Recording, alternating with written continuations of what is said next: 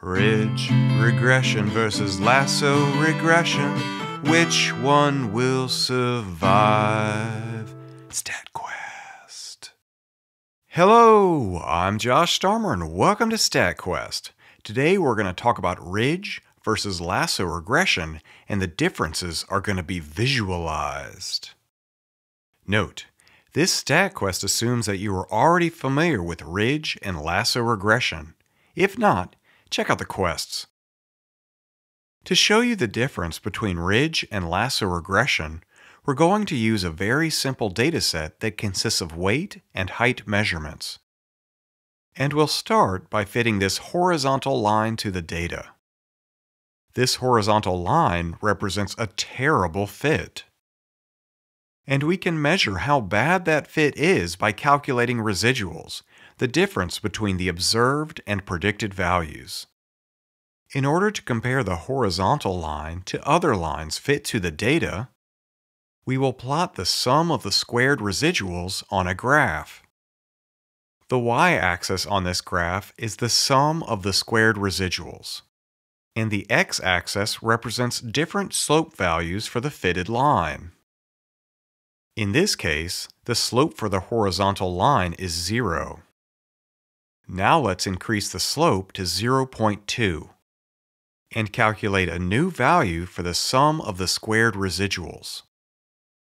Now let's increase the slope to 0.4 and calculate a new value for the sum of the squared residuals. We can keep plugging in new values for the slope and plotting the sum of the squared residuals, or we can just plot the curve for this equation. We can see that the best fitting line is at the bottom of the parabola. In other words, when the slope equals 0.45, we get the lowest sum of the squared residuals. In this example, we simply calculated the sum of the squared residuals for different slopes. Now let's add the ridge regression penalty, aka the L2 norm. Note, if you asked me, it should be called the squared penalty, since that's what it is, and, for me, way easier to remember. The thick blue line that we just drew represents lambda equals 0. This is because when lambda equals 0, the penalty is equal to 0, regardless of the slope. And we are left with the original sum of squared residuals. Now let's see what happens when we set lambda equal to 10. And just like before, we'll start with a horizontal line, only this time the line is orange. Just like before, we can calculate the residuals. And we can calculate the sum of the squared residuals plus lambda times the slope squared. In this case, lambda equals 10. And the slope of the horizontal line is 0. So the penalty is 0. So we plot the sum of the squared residuals here. Now let's increase the slope to 0.2. Note, the residuals are smaller than before, so the sum of squared residuals is smaller than before. But now the penalty is 0.4. And that gives us this point on the graph. Now let's increase the slope to 0.4. And the residuals are even smaller. But now the penalty is 1.6. And that gives us this point on the graph. And like we did before, we can keep plugging in new values for the slope and plotting the sum of the squared residuals plus the penalty, or we can just plot the curve with a thick orange line that represents lambda equals 10. The bottom of the parabola is where the slope gives us the lowest sum of squared residuals plus penalty. And that corresponds to this specific line. And when we compare that to the optimal slope when lambda equals 0, we see that setting lambda equal to 10 results in a smaller optimal slope. Note, we can also see that when lambda equals 10, the lowest point in the parabola is closer to 0 than when lambda equals 0. So, either way we look at it, we see that the larger value for lambda shrunk the optimal value for the slope. Likewise, the thick green line represents lambda equals 20. We see that the minimum value is closer to 0, and the optimal slope has shrunk some more. The purple lines represent lambda equals 40, and it shrinks the slope even more.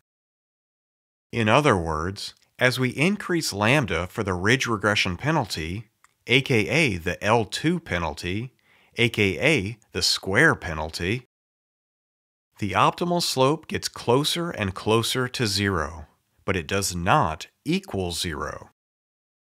Bam! Now let's see what happens if we use the lasso penalty, aka the L1 norm, or, if you asked me, I'd call it the absolute value penalty. Unfortunately, no one asked me. Again, the thick blue line represents lambda equals 0, so there is no extra penalty. This is because when we plug lambda equals 0 into the equation, the penalty becomes 0. And we are left with the original sum of the squared residuals. Note, just like before, we'll keep track of the best fitting line plus penalty in this graph on the left. The thick orange line represents lambda equals 10, so now we are turning on the penalty and shrinking the slope.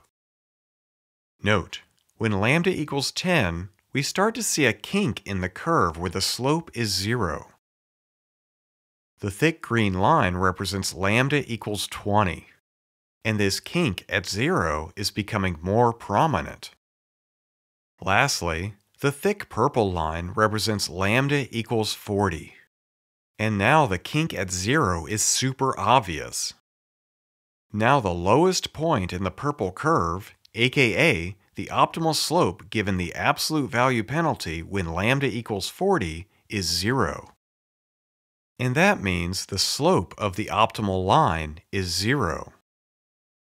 And that means when lambda equals 40, we ignore weight as a variable when predicting height. Double bam!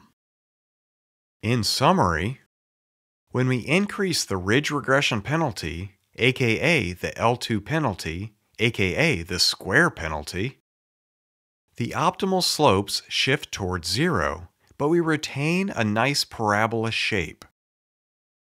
And even when we set lambda to something crazy high like 400, we still end up with an optimal value greater than 0.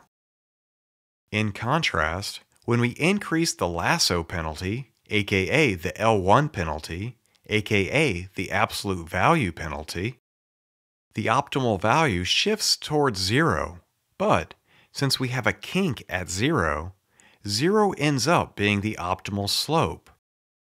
Bam! Hooray! We've made it to the end of another exciting StatQuest.